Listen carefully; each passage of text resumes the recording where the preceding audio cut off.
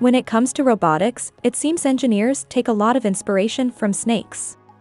Snake robots that fix pipelines on the ocean floor, snake-inspired machines that burrow through sand and soil, and snake-like robotics that could even be used in emergencies.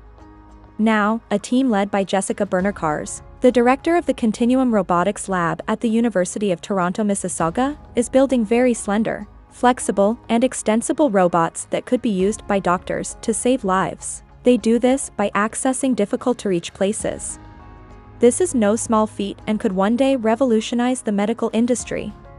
The researchers are even working on semi-autonomous models that could one day guide themselves. Of course, the surgeons would have to steer the robots in the right direction, but the machines could use sensors to avoid obstacles on their path.